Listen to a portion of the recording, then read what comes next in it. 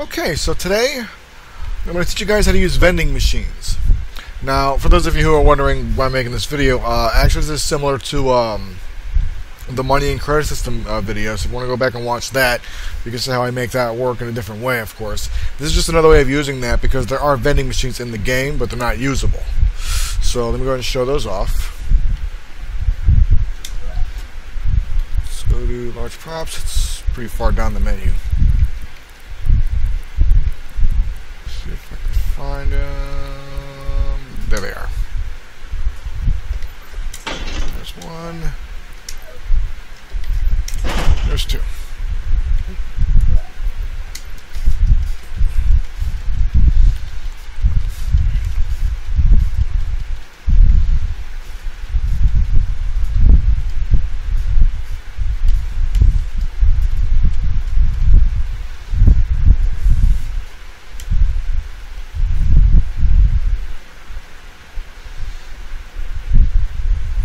Now by themselves, they do nothing.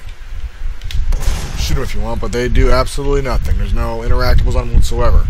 That's because these are just props. There's no interactable parts on them. I wish there was, but there ain't.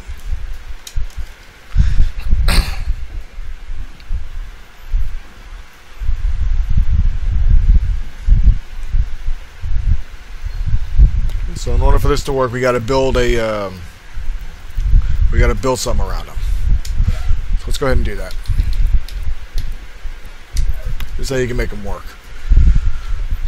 Let's go ahead, put that right about there. There's a box trigger for this. I'm not going to show on start.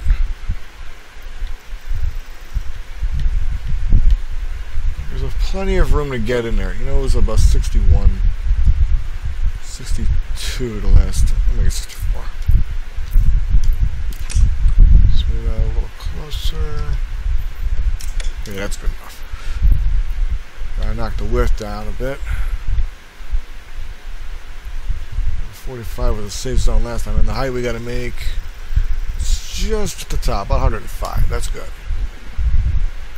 Make human usable because we're going to be using it. Because when you make it human usable, that means when you walk into this thing, it'll give you a button prompt to activate it. That's what you want. Move this over here. A little closer. Okay, so we got two of these. We're going to use this for health and this for ammo. Alright. Sugar used. Got our resource system.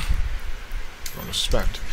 Make sure you set the minimum value to 0, by the way, because if you don't, it'll still charge it anyway, but you're going to negatives. And you can do that, by the way, if you want someone to go into debt. And the further they go into debt, if they get to a certain limit, you can actually make it so it's game over at that point. Or you can kill them automatically. Okay, so on spend resource succeeded. Go to our vitals. Give health. Let's just make 100 for right now so we can get that going. Let's give it a sound effect so we know we did it.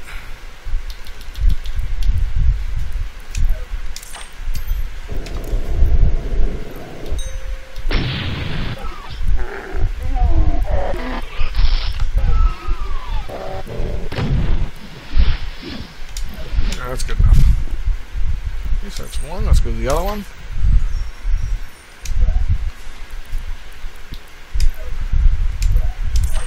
This will be for ammo, of course. For the charger, we'll make this one about 10. We're going to make this one about 15.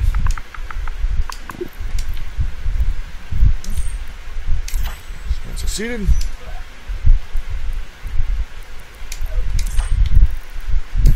Ourselves some ammo. I get a box. Select all weapons. And we give this one a sound effect so we know we did it.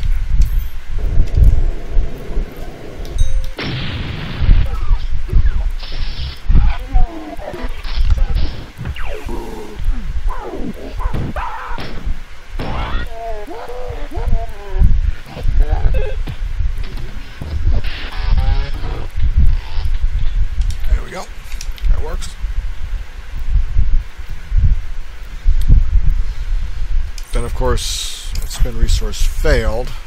Display a message on the screen.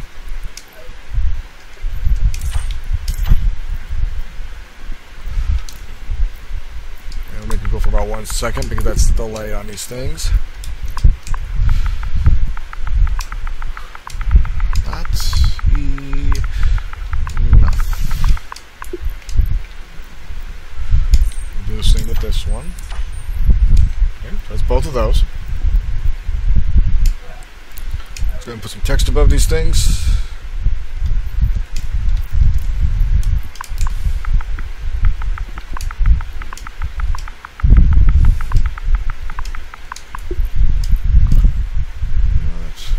Actually, that's the one above it. We'll make this one the amount.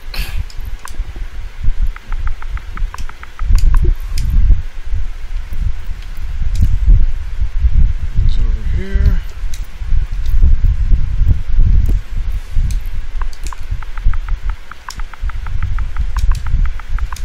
Ammo.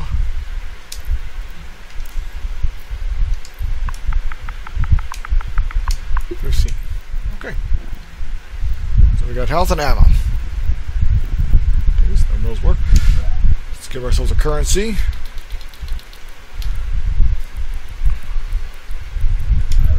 Container here.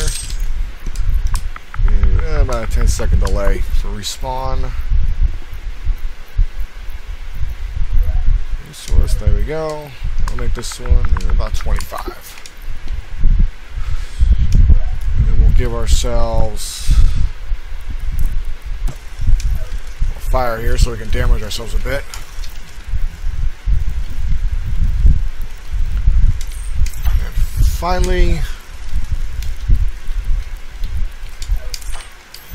heads up display so how much money we got.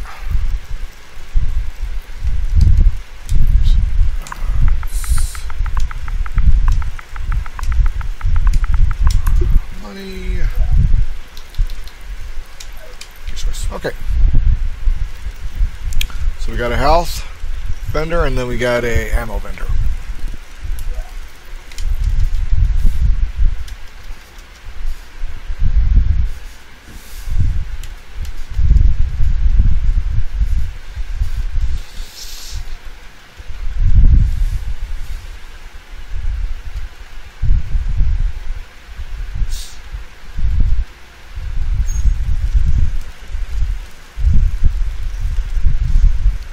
So now if I go up to these things with no money,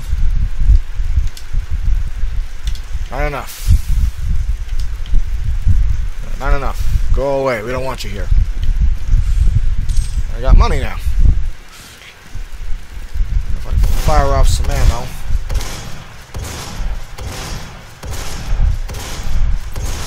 Should be enough. Put some ammo. There we go. So I got ammo now. Some damage to my health. That's good enough.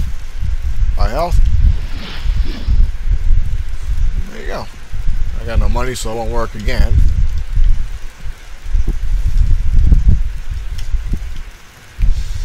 So there's some more money. Some more ammo.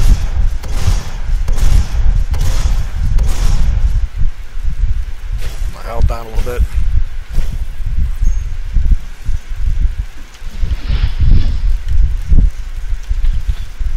There we go.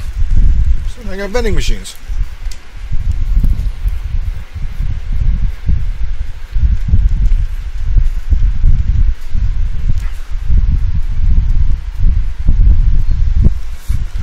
Now, like I said earlier, this is based on the same video I made about our credit system, so that you can build a credit system with just simple switches. Similar thing, just that you can put a vending machine here and make it look like, oh, I got vendors in here, kind of like in Borderlands. So you can do something like that. Now, if you want it so you can pick from multiple items on the vendor, then you have to build a separate game menu in a separate spot. You can't just walk up to these things and push it and then thinking, oh, I can pick what I want. It doesn't work that way in here, at least not yet. Hopefully we get something like that in here somewhere down the road. But this is all we got for right now. So, and if you want to build something with an in-game menu, look at my video on in-game menus, and you'll see how to do that in a way so that, okay, if you select this thing, then you pick a menu of what you want to buy. When you just have one vendor with multiple items in it, that's how you can make that work. With that being said, thanks for watching, and you all take care.